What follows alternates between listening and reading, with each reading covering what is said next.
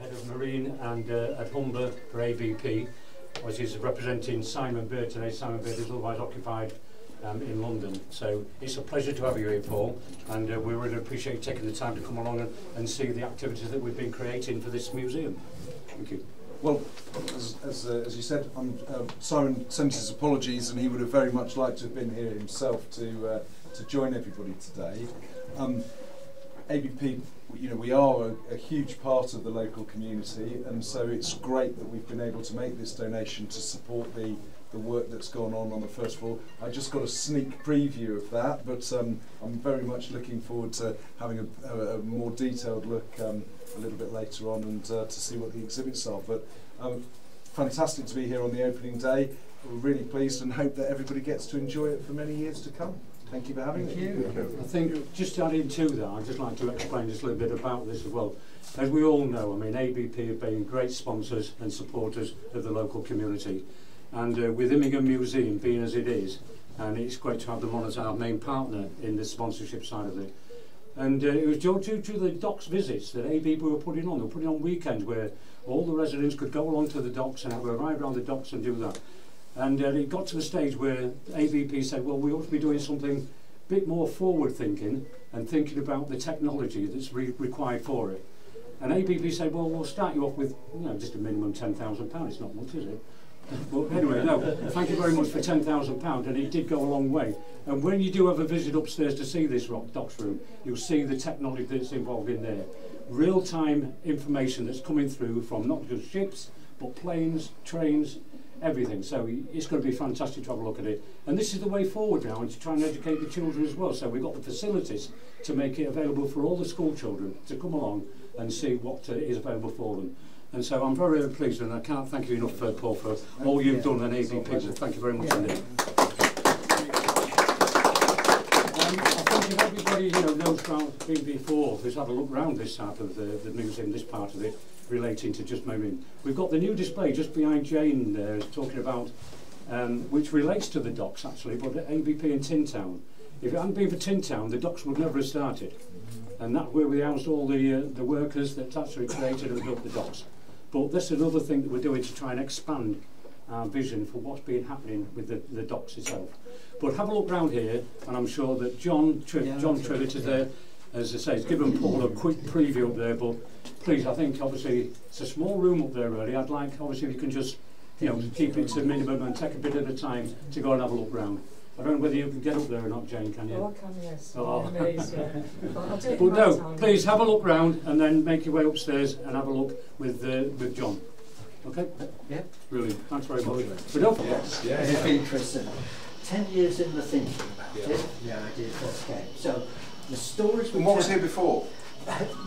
open space. Oh, right. I came in here 12 years ago, and we've been told to move the museum from Margaret Street. Yeah. And the only space we had available was the back of the stage. Right. Okay. This floor did, so when we came in, we looked up and saw 16 foot of air. Yes. So a big black hole. And the footage, the square footage for the museum was just a little area near the desk downstairs. No way everything would have to have gone into store. And I came in, and Dave Jackson was the boss, as it were, for the council in those days, and looked at the ceiling and said we could put a mezzanine floor in. Yeah.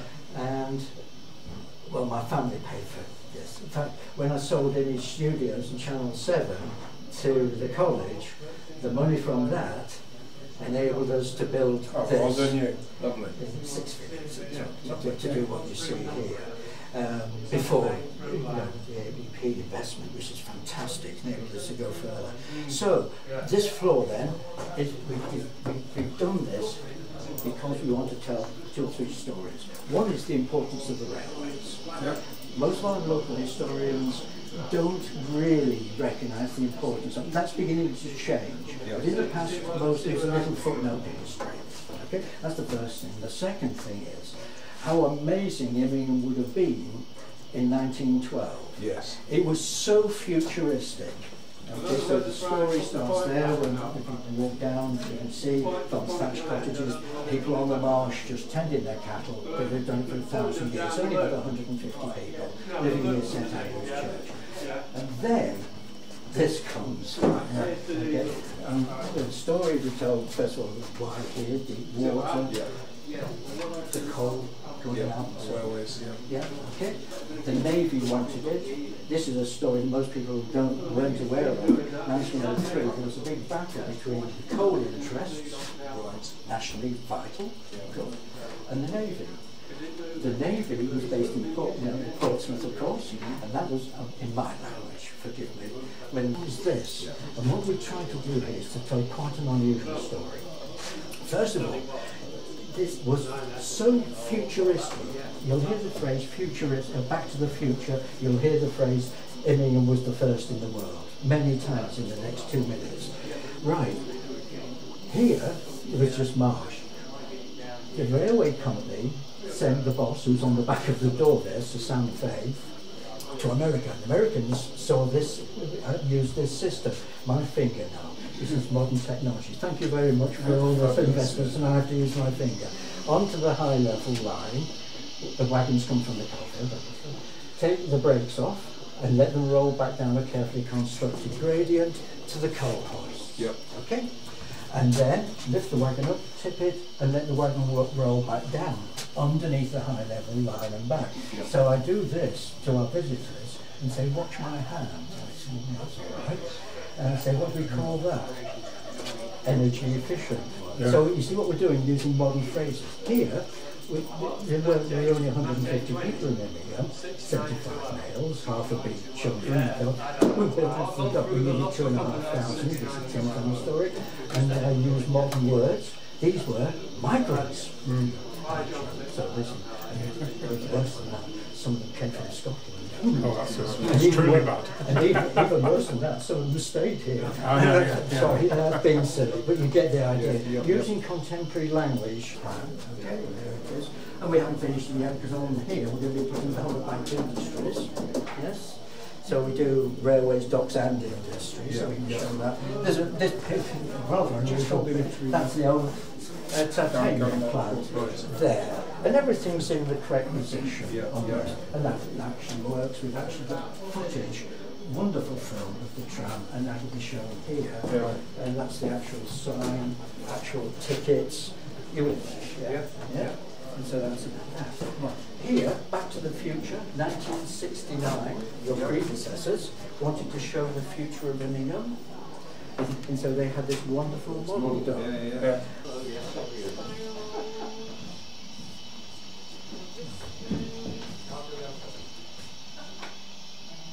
We were having trouble with 6th century.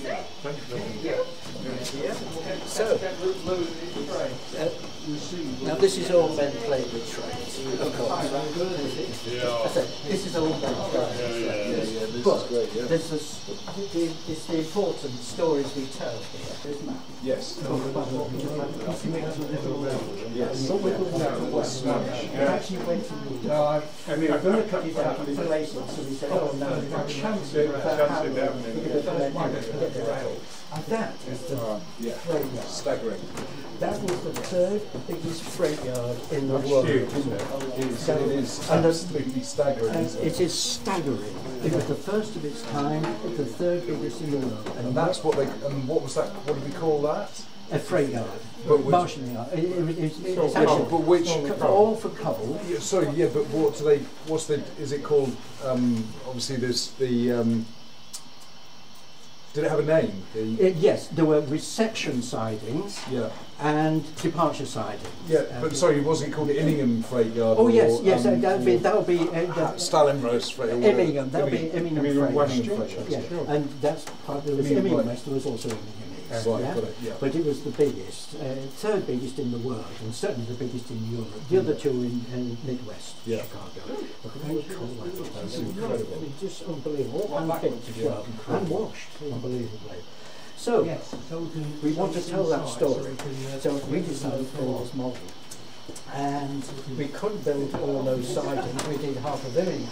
So being a museum, we cheated. You do that, see? If you come here, and lean over and look back, That goes on forever. Right, very good. Very clever. So what do? We modelled the bit in the rectangle there. Yep. Okay. Yep. And this is an accurate everything here at Immingham. Yep. Okay. And it's all digitally controlled, and some of the engines have got sound. I think you probably hear something. Anyway, some of them have got sound. Okay. So that's that. Yeah. So we do this. Now this is how we get the more important story. We want to tell people, particularly young people, teachers and so on, that Immingham, about the dynamic and nature of Immingham today and its future. So with railway terms, we built this model of Barnaby. Right. This is half that size, because this is a mile. 2 Saturdays ago, 600 people paid hundreds of pounds to come on a train to go to the highway. Right. And on the freight line through Immingham. Yep. And there's Christian got a wonderful video of them all on the platform there. So, we do the past. Yep. Now we do the present. This has just come from China. These are wonderful, waiting all the time for these. This is the biomass train.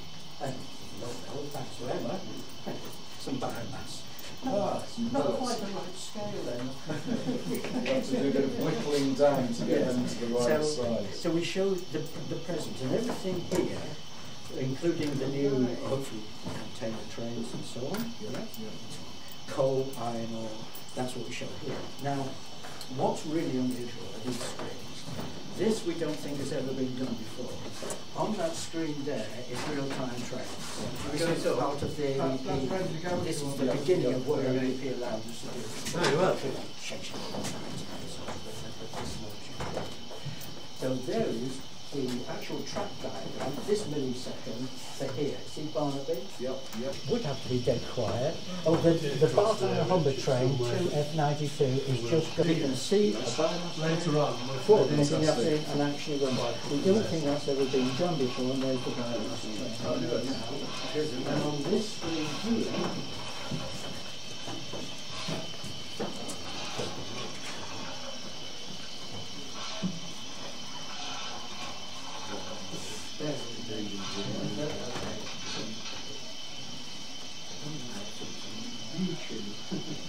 there's ever so much about drone footage, rail footage.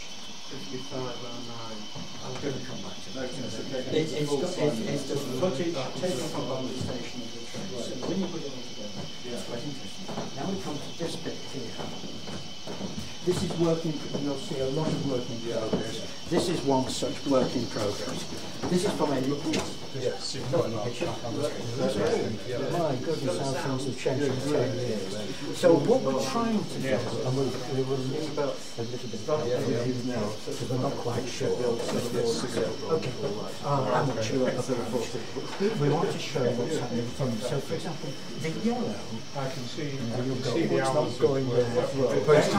The roll-on, wind turbines, maybe the bio-aviation fuel. You with me? Different colours for different, red for more explosive things, should we say? Fuel.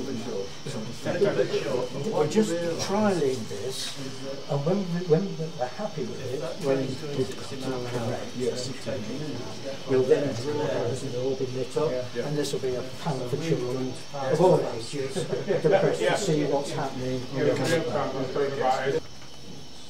We got anything running then? We did have a second ago. Oh, right. until you walked in. I wonder quite what's happened actually. Whichever you do. Got a bit faster so it's easy to clear up. Because we've got our anniversary, we're celebrating 25th anniversary. Oh right. So, that's good. Yeah. That's more or less the You're on the Skyward group, aren't you? On that? Jeff did do a talk at the that's right. Oh, he did, that's right. He did. Yes, he did. This is what we're saying. It'd be good to see you. They should have sent us something. Okay. Yeah, so I think that starts at 12:30. Thanks for the investments.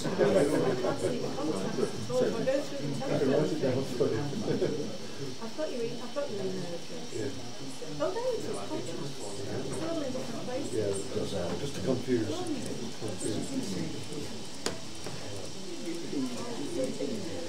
We haven't seen it.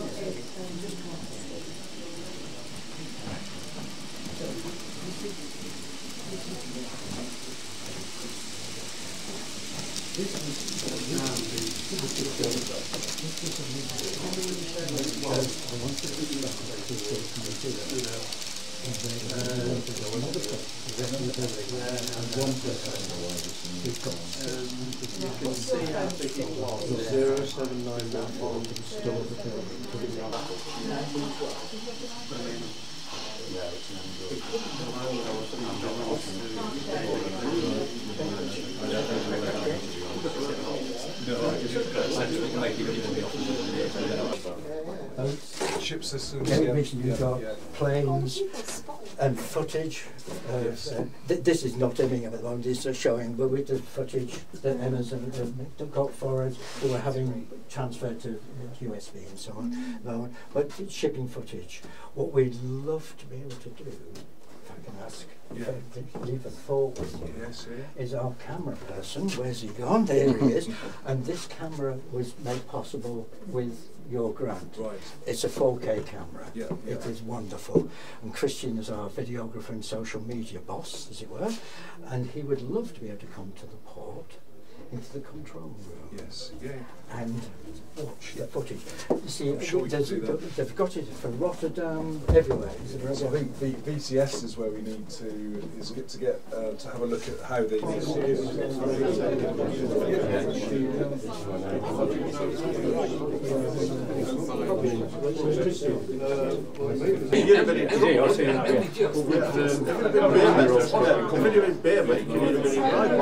Well, you know what they're like. You invite